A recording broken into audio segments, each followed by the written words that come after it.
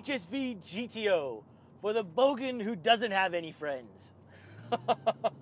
Now quickly, this video has been sponsored by Car Vertical. Trusted by over 1 million people in over 50 different countries, Car Vertical uses its various databases to check used cars for accidents, theft, outstanding finance, mileage rollbacks, and so much more. For example, here we have a Volkswagen Golf, and Car Vertical has already alerted us to a potential issue with the mileage and potential damage. If we keep scrolling, we can see that the Golf was originally from the UK and was imported into Australia back in 2019. The mileage does not add up, and wow, look at the damage photos. This really shows you the history of this car. Car Vertical is a vital tool for anyone looking to buy a used car. A link is in the description, and I'll even pin a comment down below. So make sure you check them out, and let's get back into the video. G'day everybody, and welcome back to another Rosh Reviews, where today we are in a Z Series HSV GTO, and this is the coupe. This is the unusual one, surprisingly, here in Australia, and this car, man, it is a cult classic. Just have a look at the sweet design, especially that back quarter end. Man, I absolutely love this thing. And when you get around some of these tight hairpins here, you know, this is a big car. Weighs about 1.6 tons still, even though this is a coupe. Get onto her. Woo-hoo-hoo-hoo-hoo-hoo. Even though we are running the old Holden slush box, the 4-speed here, mate, that 6-liter makes up for it big time, because man, that is a sweet LS2 motor.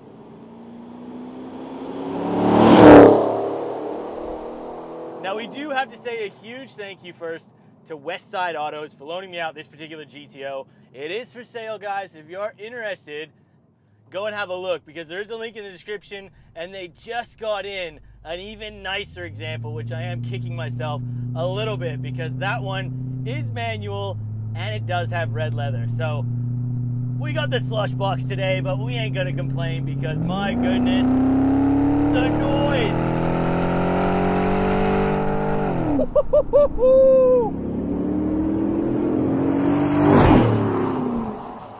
Now to the bonnet, let's quickly cover it, because this has got the naturally aspirated 6-liter LS2 V8, and boy, this is the same engine that is in my favorite HSV of all time, the VZ Club Sport, and this engine is just a powerhouse. It really is. 297 kilowatts, 530 Newton meters from factory, all to the rear wheels, in the 4-speed slush box or in a T56 6-speed manual. Unfortunately, we don't have that one today, but you still gotta love this car, and this particular one does have a couple of nice upgrades. This actually has pacemaker headers up front, so the noise, it sounds good. Have a listen to this thing.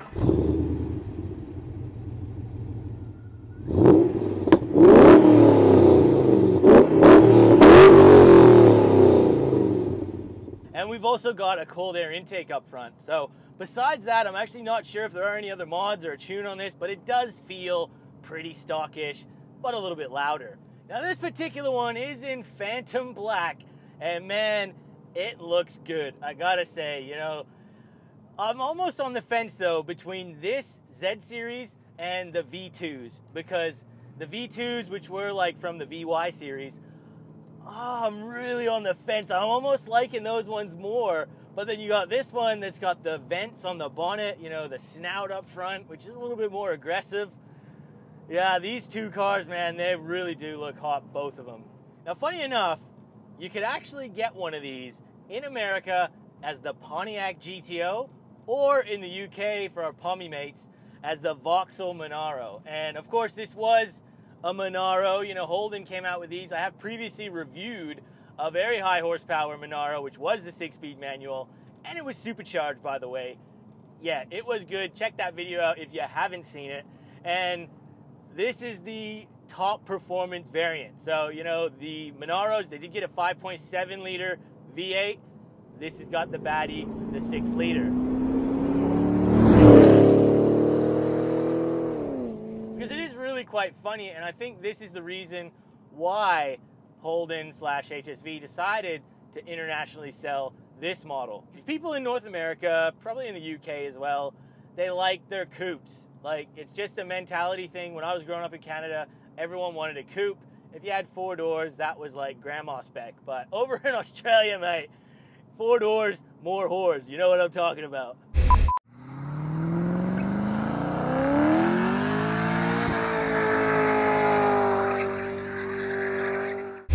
Now, the Z Series was from 2004 up until 2006, so it was only 2 short years that we did get this car. And you know, it is a little bit of a shame that, and I always say that with the VZ Club Sport as well, because they only had that one for 2 years, the same, and those are just literally some of the best, they are the best Holdens, at least, ever made. And pretty much every car from the Z Series is just so beautiful. It really is. You know, look, yeah, inside here, it is pretty damn basic. Not much to really go on about in here. You know, you got a couple of gauges up top here for your battery and oil pressure and that. But yeah, it's bland. The one thing though that I kind of notice in here over FPVs of this era, because I do have an F6 Typhoon, a BF, and this does feel a little bit more solid, I gotta say. You know, they really do have nice seats here. They're kind of these bucket leather seats that they're really comfortable, very like cushiony on the side. They do support you a little bit, but it is for a bigger build. It just has a little bit more weight. Everything you touch, you know, like even the handbrake and just the door, everything feels a little bit more heavier. So it does kind of give it a little bit more of a premium feel in here, even though I really wouldn't call this premium.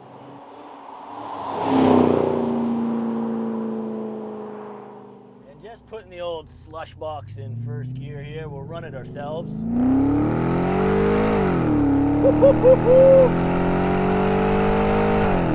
Whoa!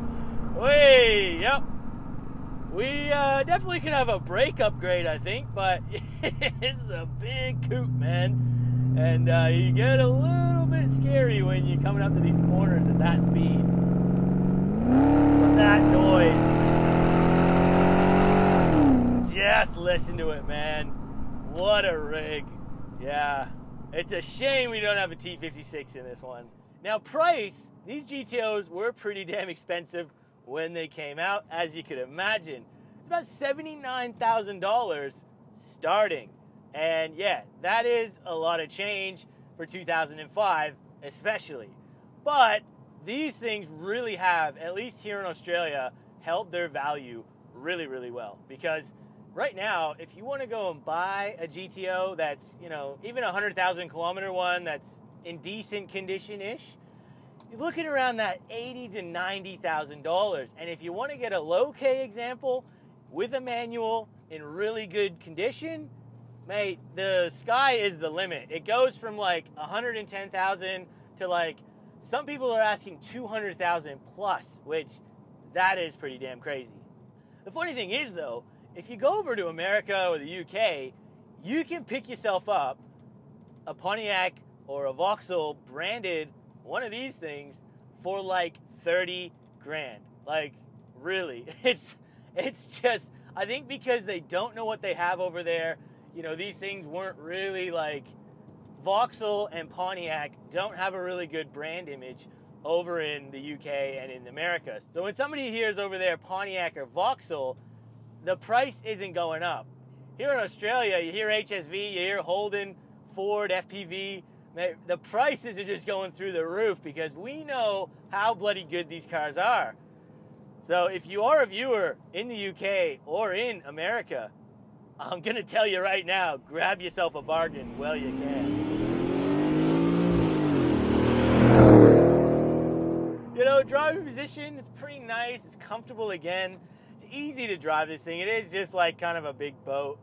You know, it's not in a bad way. It's definitely not your kind of real tight, nimble JDM car. This thing is, you know, a bigger, heavier muscle car, really is what it is.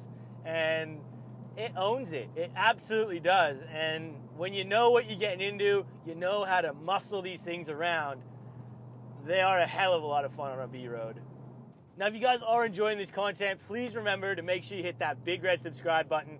And if you guys want to help support it financially, consider buying a shirt from my merch shop. I do got a link in the description below. I got some pretty cool Aussie designs in there, and it really does help me out massively. And also do have Patreon if you guys want to join up there, and you'll get notified early and get early access to reviews. So yeah, thanks for the support, everyone.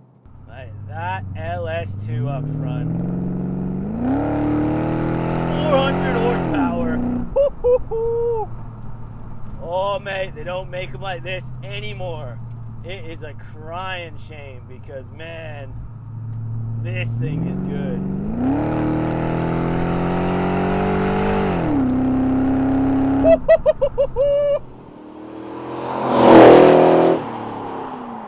Now, one thing about this interior I want to mention again is the cup holders, because I know a lot of you guys don't like these ones in the Z series because you guys have been telling me, oh no, they break and they crack and they smash, whatever, they're garbage. I love them, and here's why: because they don't get in the way of when you're shifting, if you did have a T56 in here, and they actually hold a can pretty damn well. Like, I've even taller cans, they fit pretty well. And I actually think they were stolen from Saab, you guys mentioned. So who would have thought there's Saab parts in a bloody HSV? Now, just pulling up out here on this back road, this thing is claimed at 5.1 seconds, which would be really damn impressive. So I think I'm gonna have to run the gears here. There's no launch control or anything, so I'm gonna turn traction control off. We're gonna reset the draggy, and here we go.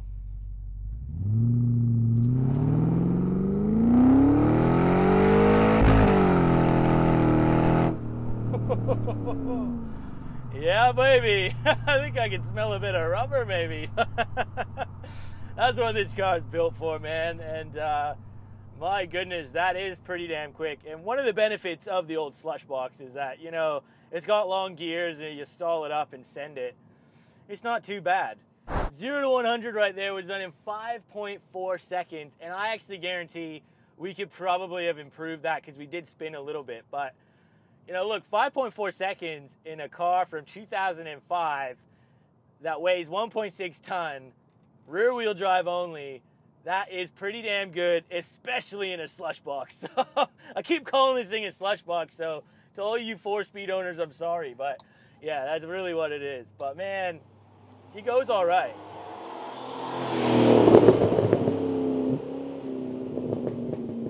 Now I'm going to finish the video off here today, guys, so a huge thank you to Westside Autos once again. Remember, they do have a couple of these for sale right now, so if you want to check them out, link is in the description below. And mate, these Z Series GTOs are really damn cool, and if you could get one in a T56, it is worth the extra money, I can guarantee you that. But man, regardless of the transmission, these cars are just gems, and to be lucky enough to share it with you guys today, I'm really happy. So I hope you guys did enjoy this video. If you did, make sure you hit that like button. Consider subscribing if you're new here. We'll see you on that next video.